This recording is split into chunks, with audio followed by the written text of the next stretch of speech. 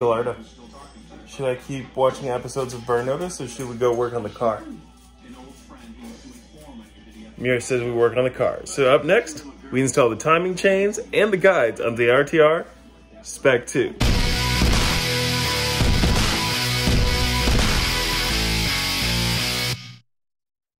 So I got my new pistons from a friend of mine off of a local Mustang group, like I was saying. We're gonna put these ones in.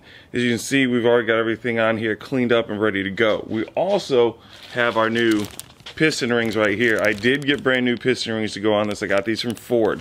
So we're gonna go ahead, open these up, and I'm gonna show you how I put this together, and then we're gonna drop the last piston in. This one's gonna be hard to see. When you're looking at this ring, it's pretty easy to put it on. We're not gonna need any of the pliers to get this on. There's little tiny ridges at the back of this one on top of what you see here. That is where your oil ring needs to rest in front of. If it's on top of it, you have a little bit of problem with these things not moving around the way that they need to. So we're gonna go ahead first and put this one here in. I can do this one here by hand. We're gonna go ahead and bring it all the way down here and drop it in. So next I like to move on to one of my oil rings. So here this is, again, this thing, pretty easy to move around, so we're not gonna need the pliers for this one either. When I'm putting these on, I kind of like to get everything set up to where it needs to be. There's people that say each ring needs to be at a certain degree or whatnot. I like to make sure that they're all 90 degrees apart. That's what I've seen before, that's what I kind of go by. So we're gonna start over here. Make sure it's nestled in there the way it needs to be. And just kind of work it around. Bring it slowly down to make sure it doesn't get stuck on top of that ridge. Move around. Move around nice. We got a little bit of play, but not too much. And then I have our other oil ring scraper here, so we're gonna go ahead and I like to flip it a full 180 around from where I put the other one. So go ahead, make sure it gets down in there below where it needs to be. Start bringing it around. All right, there we go. The other one's in. Still moving around the way it needs to. Everything's in there. Looking good. Everything is lined up where I want it to be. All right, so here are our last two rings. You can see these things here are definitely thicker. On these, to make sure that you put these in correct, there is going to be a little bit of a beveled edge on these ones here. But one thing you're going to want to look for is there should be a little dot on the top of each one of them. Again, it's going to be very, very hard to see it on these, but trust me, there's a little dot here on the side of each one of these. This dot needs to be facing up. So we're going to go ahead and start putting these on with these pliers I got from Drew. I don't think these cost very much. I'm pretty sure he picked these up from Harbor Freight. They work pretty easy. All you have to do, slide your ring here into these little valleys and then slowly open it up and it separates it for you. Another thing I like to do that I saw somebody else do is I'll put the ring in to where it needs to go and I just kind of rotate it around where it's going to be going to make sure that there's no snags, make sure there's no burrs that need to be filed down, anything like that. And we got a free rotation all the way around the piston.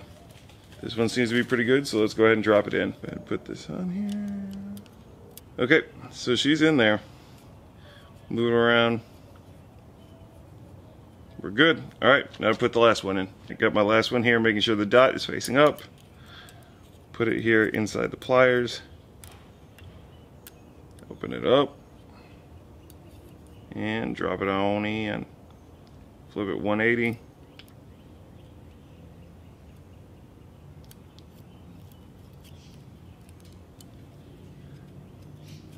There you go. Just moves around the way I need it to. Alright, we're good. This thing's ready to go in there. So I'm going to be putting on my new rod bearings. So we're going to pop these out. These are the ones that I got from Ford. You open it up and we can see inside all this nice brown paper is our new bearing. So when you're looking at your piston, you're going to see you have these little grooves right here off to one side. You have the same thing here with your rod bearing. One section of it is going to be grooved. So what we're going to do, is we're going to line one of those grooves up with that groove and push her down into place, trying to make sure it's as level with the top as possible. And it's in there. Before we start dropping it down into the engine though, I'm going to go ahead and I'm going to put some assembly lube on it. Probably a lot more on there than what I need. Now when it comes to putting the actual pistons themselves in, you're going to need something to help compress the rings and get them in here. This is a little tool Gabby and I went to AutoZone and picked up. It costs like 10 bucks to rent it. It'll fit any size for the most part. It's got a little Allen key in here to help you adjust the size, and it's got a metal band that goes around it to help you bring these in. Now with this, it does work. I got every other piston that I have in here on here using this. It's not the best though. This thing can slide around and it can move.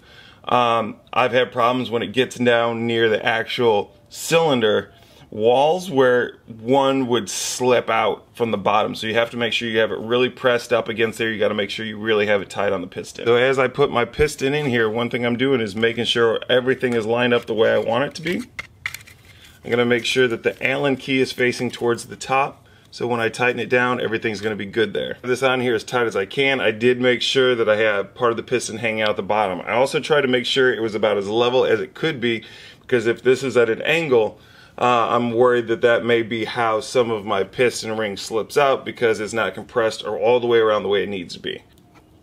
Make sure everything goes in the way it needs to. There we go. And if I didn't tell you previously, on the top of all of your pistons, at least the stock ones, I don't know if you can see this, but there's a little arrow here on all of them that points to the direction in which these need to face, all going forward. So what I'm going to do now is give this a little tap in here. You can use a tiny little rubber mallet. I've been using the rubber end of this hammer to just tap these on in.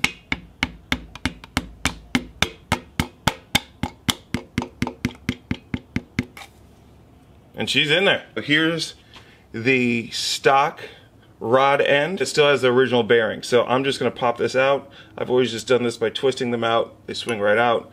There you go. I wipe this down just a tad. Same as with the upper part, there's going to be a groove here on either side.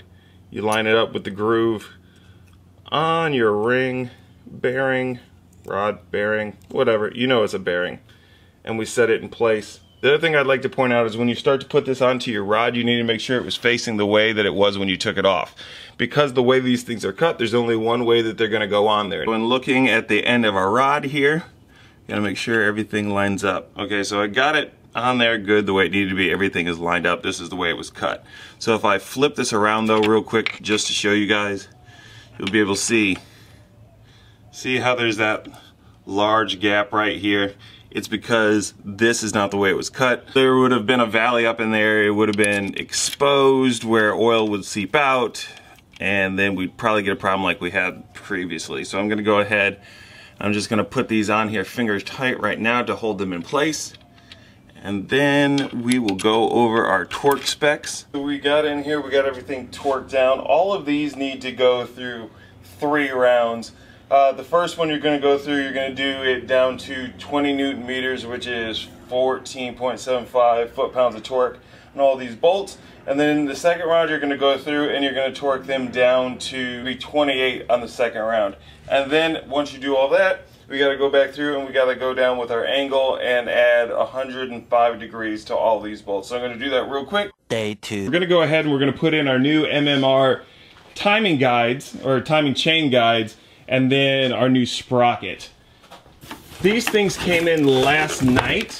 The box is pretty sweet. And then, man, look at these things. I really like how these look. I think they look pretty sweet. And it's, to me, a big upgrade over the stock plastic ones that you use.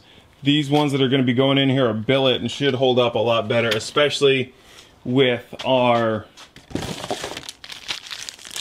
Boss 302 tensioners. So I'm going to start getting that stuff together and see how it looks. Oh yeah, definitely a lot looser tolerance. Yeah. Than with those guys.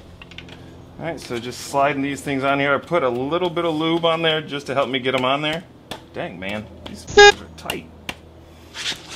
Ooh, thank God that hole lined up. There we go. She looks party.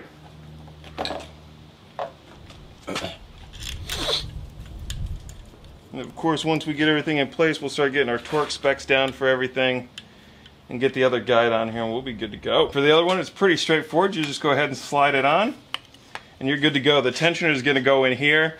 We're going to get the chain on here with the new sprocket as well and then get everything buttoned up. This is the old timing chain gear right here. This is a new one that we got from Boundary Racing, same people that made our oil pump gears. So as you can see, much like on the stock one, we have our notch right here. It goes onto the crankshaft, and then we have our notch over here to help us set up with our timing. So we're going to go ahead and slide this thing on and start setting up the timing on the driver's side. If we look at the timing chain right here, we have one dark link here and one here. These are going to be used to help us with our timing. So if we go over here, as I said, we have the notch that sits on here. And then also, if you look at your gear, you have one here that says L, and you have another one here that says R. These here can be on either side, driver or passenger. So on the passenger, we're going to be using the R, but on this one, we're going to be lining it up here with the L.